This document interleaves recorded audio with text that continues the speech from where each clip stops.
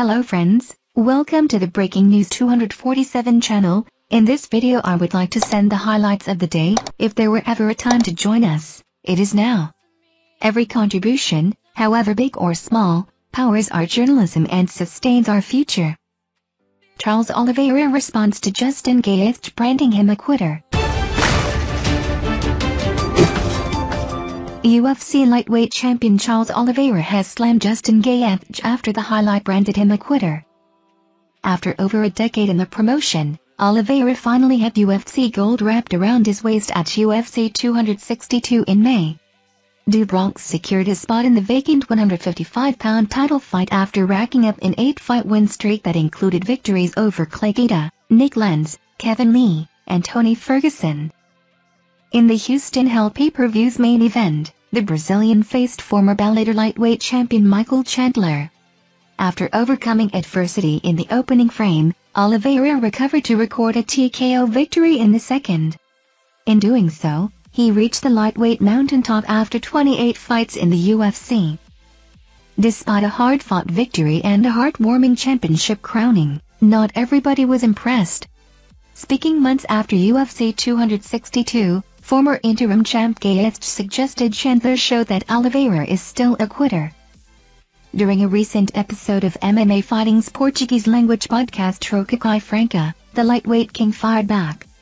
Oliveira slammed Gaethje for his performance against Khabib Nurmagomedov, and suggested the number 2 ranked contender is simply trying to keep himself relevant because he's been on the sidelines for so long. Chandler landed a good hand, had the opportunity to knock me out and win the fight but couldn't. I went there and knocked him out.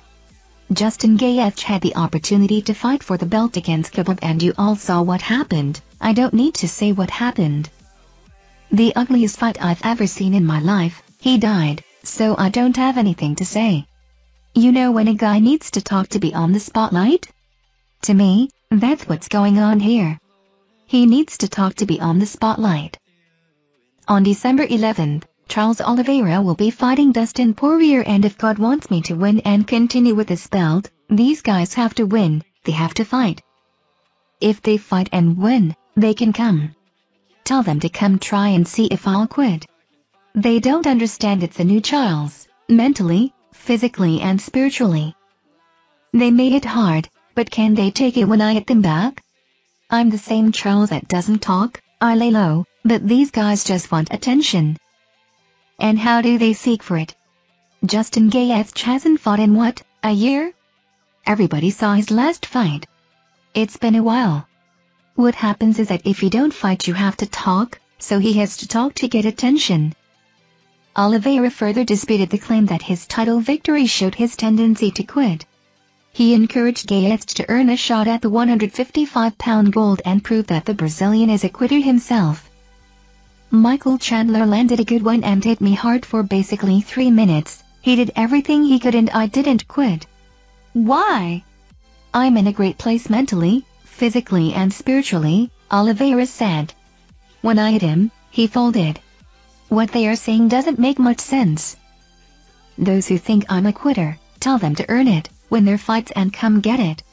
We'll see who quits and loses. But come ready, both on the feet and on the ground. That's what I have to say. There's no point talking, rather. If talking won fights I'd put a parrot in there to win fights because no one talks more than them. I have a red macaw in my farm and it talks all day long, so it would win everything. Oliveira will have the chance to prove the highlight wrong when he makes his first title defense later this year. In the UFC 269 main event, he'll face the challenge of Dustin Poirier. Thank you for watching our videos. Subscribe to our channel to get notifications when we post newest videos. Thank you and goodbye.